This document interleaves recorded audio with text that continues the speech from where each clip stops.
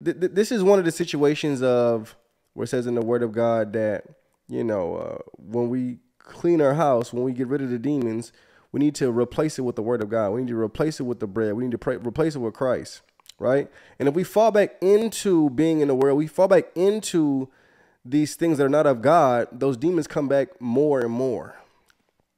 Clearly, they've come back worse in Kanye now. And he's completely came into agreement with it.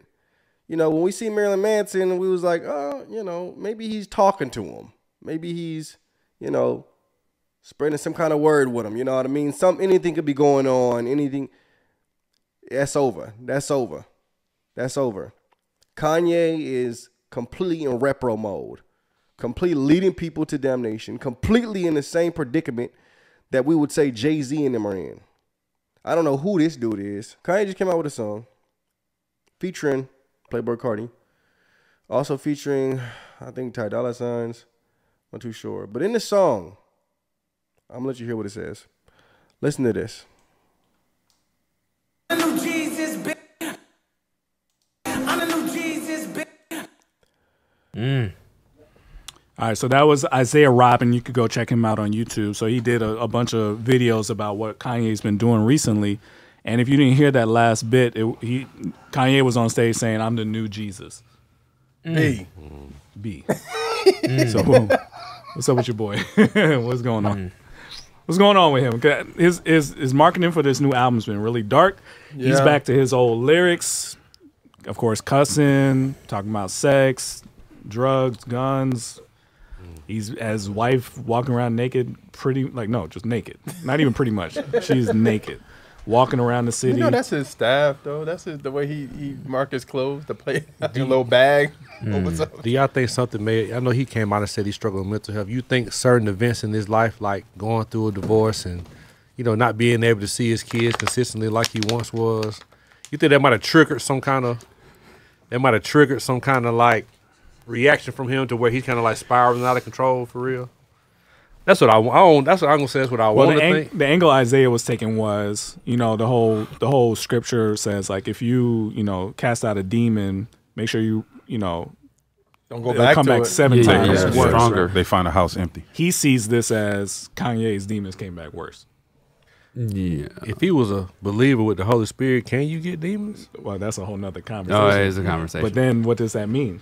Was he ever a Christian? That's the question. Only God knows the heart of man. Well, I was saying it could be that he was never a believer, or with him coming out saying that he struggled with mental health, sometimes they have certain triggers that can, certain triggers can spiral, and he can look strongly like an unbeliever. Yeah, but it could just be a spell that he's in. He might come back 6 months from now and be a totally different. It might be a totally different situation.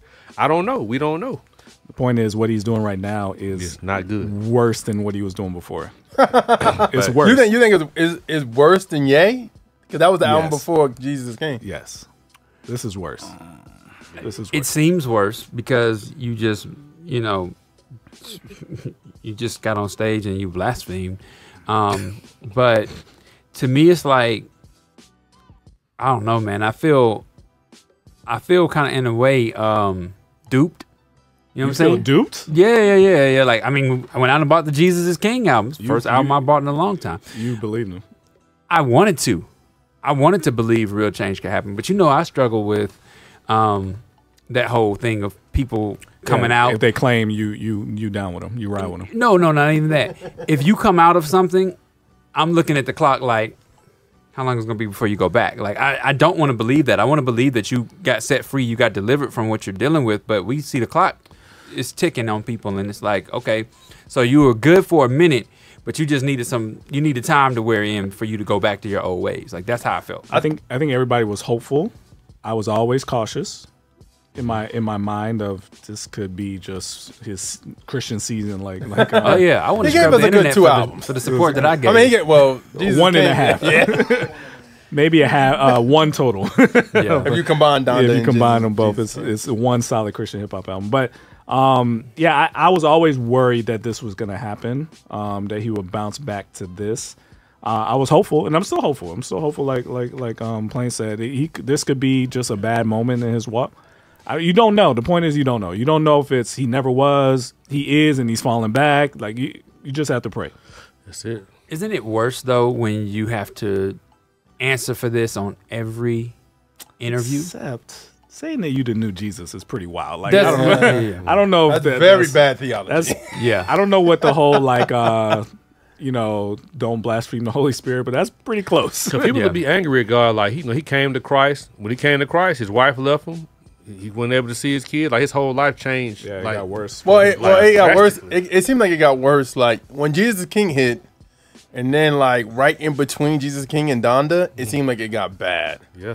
And I'm like, and I think that like I remember we had the conversation about Black China. Like she was going through, like that hyper when you get saved, everything's good, and then God goes, okay, now you can walk by yourself. Exactly. I'm right by you. You know what I mean? But it's like, where's God at and all this stuff? But at the same time, I feel like Kanye, in my opinion, is one of those people that instead of influencing culture, I think culture influenced him a little bit more. Like I'm thinking about Drink Champs. Like he got on Drink Champs and he just was wilding on Drink Champs. And like Nori was like, yeah, man, drink. And he was like, you know what I'm saying? So I'm like, I don't know. Or maybe he just wasn't good. He wasn't disciple good. His off mic, non-performance version of him, I never really saw the Christian part. The only reason we knew as a Christian was the album rollout stuff. I never saw him like in an off-cuff moment sounding like, a born-again believer. Did you? Sunday service? I saw interviews, a lot of interviews. That's on mic. I'm talking about off off mic. Only I mean, interview the I interviews. only interview I saw one time, it almost sounded like Hebrew Israelitish a little bit, saying about the tribes or whatnot. I don't know, man. I just think I'm on the side of his mental health. I think he had a real struggling. Yeah, I think he had a genuine conversion because he don't strike me as the kind of person who's gonna play around, or just make something up. Like he seemed pretty passionate. Yeah, it definitely about didn't seem like it was made up. But like it seemed like you had to commit to the lifestyle. discipleship, man. Who discipling him and who was he? He's kind of prideful a little bit. Who was he Now gonna trust? this goes back to what Mike Todd was saying. When Mike Todd was like, I got a chance to go hang out at Sunday service and called me out. Like now that you walk back, how do you walk back like your feelings of this person? I don't think people regret rooting for him during that time. I mean, I saw Derek Minor say, "Man, I wish he was still in that season because that was a good feeling." I think for people, like, man, look what God could do, could bring somebody. Yeah. But then, as soon as that anti-Semitic stuff started, it was like, it's over. Yeah. He's gone. He just he just never sounded like it took hold. I mean, you know what made me think of is the whole parable of the sower. Yeah. Right. Oh, yeah, is this a bad soil situation where he got the word? It landed on him, but it was rocky soil. Could it be a situation like it was working, but then as soon as something it got hard, trouble. Yeah, that's what the Bible says. Or is it one of those situations where you got to pull like a Kirk Cameron, where you actually, when you commit, you got to decommit from the world. You got to leave it. Yeah, you got to leave it behind, and it was almost like, how are you as Kanye West gonna leave that behind? Yeah, right. It's the rich man. The last things he was saying before that, where he was calling out all the industry people, like, yeah, these people sold, they did this. He said, even me, he said, my mom was a sacrifice. Like he was saying, like, I remember him saying he was that. saying all kind of stuff like that. Then he disappeared for months. And then he comes out the blue. Now he's doing this. You don't know if it's industry pressure. We don't know if it's mental health. Yeah. We don't know if it's unresolved trauma. We don't really know what it is. Like it's a lot of. What did he say about his mom though? He said his mama was a sacrifice. Yeah. He said LeBron James, Michael Jordan, Charles Barkley, all these folks they playing the game. They lost their most important person in their life, and they say it's all sacrifice. That sounds like the ravings of a madman to me. I don't think he believes that he sacrificed his mom. Exactly. The ravings of a madman. It does. I mean, honestly. But I don't know. I just think it's just pray for him. You have no idea where he is, if he's completely gone, if he never was there. I have no idea. I think for him, man, it's just one of those things where I think the culture, man, he wants to be in it, but not of it. But he wants to he loves it. No, but that's what I'm saying. That's the fight in him. The fight in him is to still be accepted by hip hop culture because he knows his impact on hip hop culture. Yeah. You get what I'm saying? Like he's still like on one of the songs, he was like, "I'm the king," and like y'all address me like the king because I'm the king of this. And I think because so many people.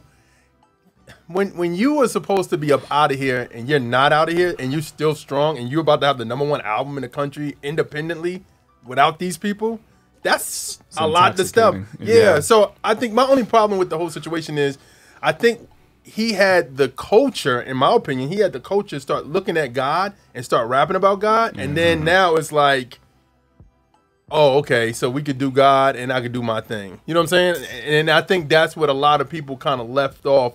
Start like even going into Donda, like we had those conversations all about like Donda and how it was, but it was a if you really look at it, it was a lot of mixture in that. It was mixture, definitely. You know what I mean? Jesus is King was his pure Christian album, honestly. Closer, it was closer. Yeah. So I just think, man, but it was also terrible. So maybe he was like, I'm not as good when I'm like this. Blood raw, but. You know what I'm saying? Well, I think wasn't it? I heard somebody else say that recently. I think it was more like the Snoop effect.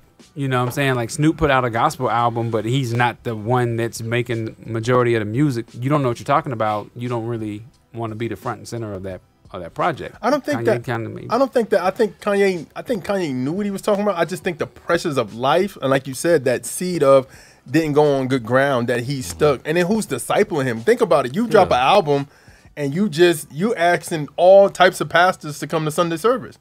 It's not like a true pastor that's saying. Who is Kanye listening to? I think he doesn't have Kanye what to do? I don't think he has a friend. Possibly tell him what to do. I don't think he has a friend that will give him the truth. Now he had a pastor. I forgot his name, but on payroll. What'd you say? Rich Wilkerson was involved with them. He married him and Kim. Oh, okay. Rich Wilkerson. Yeah, from Miami. Okay. So I mean, they have pastors, but the question, like you said, I mean, we know somebody that was close to that situation. It was like, talking to the wall. He's like, do it my way, or is it? Anybody seen any interviews with his wife? Does she do interviews? She don't talk. That's what I'm saying. Like, she's like a walking mannequin. That's almost probably mostly the problem. In the industry, look at that. It's possibly they call it a handler. Pretty much somebody who's there to patrol and watch. That's probably who she is. Yeah. They say she's probably a handler. Because it's just weird how she looks. She favors Kim in a lot of ways. Cat Williams said she's white. No, everybody's always said that. Cat Williams said like that. They give you the wife kid. They give you the wife to look the same. She looked like Kim on a photo side by side. You didn't see that photo? Some of the photos. She looked like Kim. I think she changed her hair recently, but in her past, like a couple months ago, it was photos they side by side. Okay. But he said she makes him free though. That's what something recently where he was like, she lets him do whatever he wants. Yeah. Yeah, it's probably like a. Could any of this? She's probably living an R. Kelly situation, and we just don't know about it. I hope not. The vibe he's giving off is that he could do whatever he wants with her. Is the vibe Diddy and Cassie? Does y'all think that? That's a good. Nah, I don't get that vibe. He's like, no. No, I don't. Get Diddy was on a different level. Could any of this be when he went to the church? He saw worse things in the church than he saw when he was in the world. Yeah. Could it be any of that? Because imagine the temptation of a pastor that has the ear of Kanye to not treat him differently. True. To not like kind of cater to him a little bit. Who has the strength to say to somebody like that, bro, you're wrong? I mean, you're wrong. Talk about Lakewood. He was at Lakewood. Joel Osteen. Remember he writing the Jesus King stuff? That's not a place to go. So. No, but what I'm saying is, that's funny. What I'm saying is that a lot of people were enamored by who he was, pastors included. So it's like when he came here, he was at your boy's church. You know what I'm saying? He was my boy. New Birth. He was at New Birth. Jamal Bryant's church. You know what I'm saying? So he was. No offense to any of y'all, but that's not the place to go. Don't come here and go to New Birth. Holy. Don't do it. Jesus, Sean, we about to get the sponsorship. Hey, don't do it. That ain't the place to go. You want to smoke weed at church? There you go. But I'm just saying that these are different. He went the celebrity route to promote Jesus King. If you remember right, like he went the Christian popular pastors and all this other stuff. So I don't think. Can you imagine though? You go into a church that's supposed to be about Jesus, but they treat you like Jesus. Like they roll out the red carpet for you. Yeah. They want to get pictures with you. Yeah. They make you feel like you could do whatever you want. Can you imagine that? Seeing They that? excuse his behavior a lot. There's no pause, no discipleship, no sit down and let's tell you what this really is about. He went from I'm accepting Jesus, now I'm in the forefront. No understanding of what it really means to walk with Christ for real. Nobody who's really going to tell him what to do and how to do it that he's going to listen to. So now you see somebody spiral out of control because they never really had a firm foundation. And it's hard. He might have accepted Christ, but you know, after that, that's when they get real. You know what I'm saying? So if you don't have nobody walking you through that. Yeah. You know? Especially in your level, because, I mean, you're the most probably out of all rappers out right now, you're probably top 5 most known rapper in the world. Yeah. Top 3. Top 3, yeah. Hey, what's going on? I hope you liked that video. Make sure you like and subscribe, and make sure you support us on Patreon, patreon.com/Trackstarz Universe. In the meantime, continue to watch our channel by clicking on this next video right now.